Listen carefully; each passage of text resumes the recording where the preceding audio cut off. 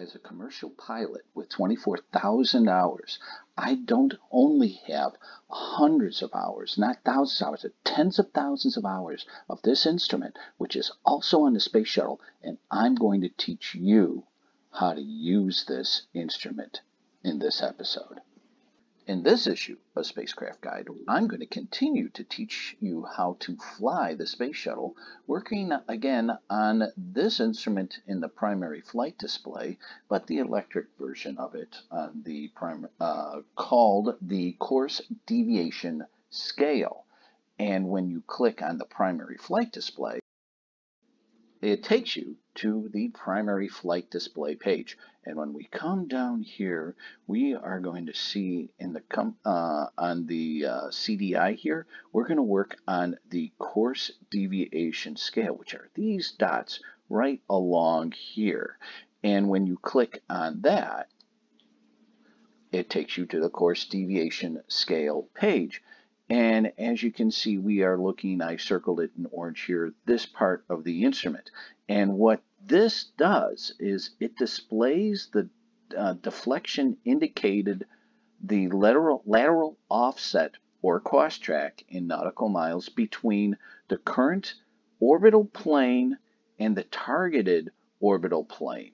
The scale for the course deviation updates throughout the ascent from 50 to deviation updates through the scale from 50 to 10 to 1 nautical mile as the cross track decreases. So this will actually, as you get closer to the runway, or your course is if you're going up or you're orbiting, this will change automatically for you. And if you are a paying Patreon subscriber, we're going to go into how that works. I started this episode showing off the primary flight display information tool I created for airline pilots that fly next generation Boeing aircraft. After testing it out with the highly experienced pilots, I found it to be 9 times faster than any other electronics tool we use. This is because the component is linked to the description of what it is and how to use it. Now, I'm offering the opportunity for you to use it and learn how to fly the next generation Boeing jets, like Boeing 777s and 787s. And all I'm asking in return is in your support to make it possible to host this online. Now, if I can get, and how I'm asking to do that is if you could support me by signing up to my basic tier of $4 a month. And if I can get 50 people by July 31st, I'll have enough physical or financial support to get this hosted on the internet. And not only will you get this tool if you sign up for $4 a month, but also access to the Space Shuttle, the Apollo Control Module, the Lunar Module,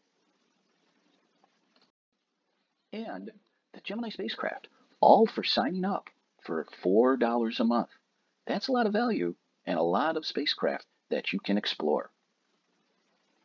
It is also displayed digitally to the right, and we're going to talk about that later. It's over here. If we go back, you'll see it's over here, the cross-track error. But we are going to be focusing on just this right here. And as this needle, you see, it gives you a reference. This is, of course, deviation indicator. As you move away from the runway here, it's telling you that the runway is to the left of the spacecraft. And what we need to do is turn to the left to do it. So we turn this way. And if we turn to the right, this needle is going to go to that side. Here's another thing too, and we're going to explain this in the next slide. If we keep going straight the way we are, this needle is going to continue to deviate, and we're going to show you why.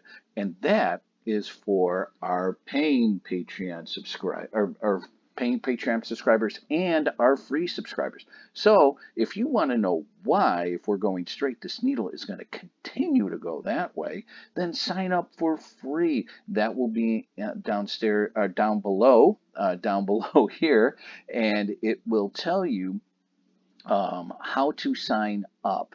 And also we will have that on the screen up here on what the address is to go to sign up. So when you click on schematic,